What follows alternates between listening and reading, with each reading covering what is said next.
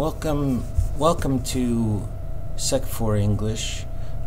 This video is about 4111 in particular, the very first one, which is worth credit.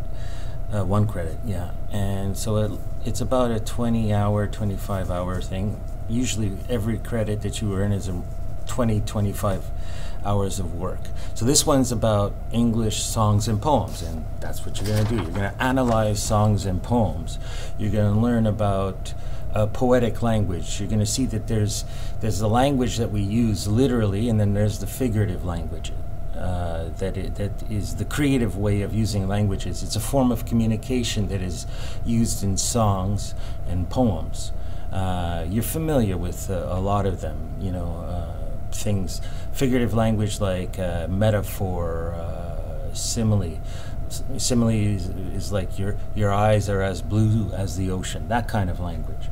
So you're going to learn about that in the final exam. Like the assignments are basically to analyze a song, a poem, a song, and then at the end you get the practice exam is you get to choose your own song or poem and write about it in an analytical way.